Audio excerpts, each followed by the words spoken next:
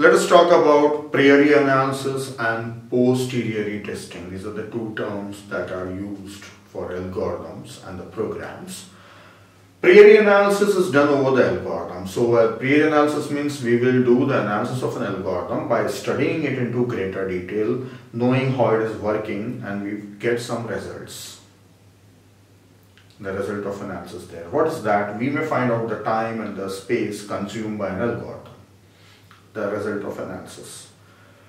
And testing is done on the program. So we run and execute the program and check it. So we will know the watch time it is taking, how many seconds, milliseconds it is taking, and also the amount of memory it is consuming in terms of bytes.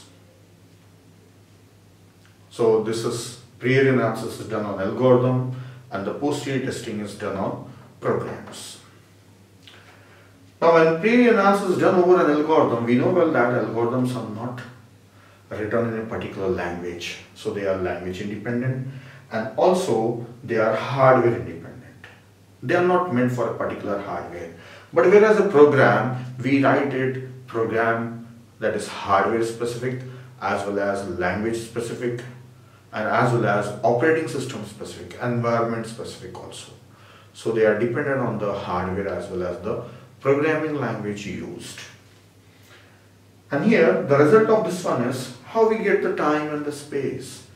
We don't get watch time 3 minutes, 10 minutes, 5 seconds or milliseconds. No, we will get the time function and we get the space function.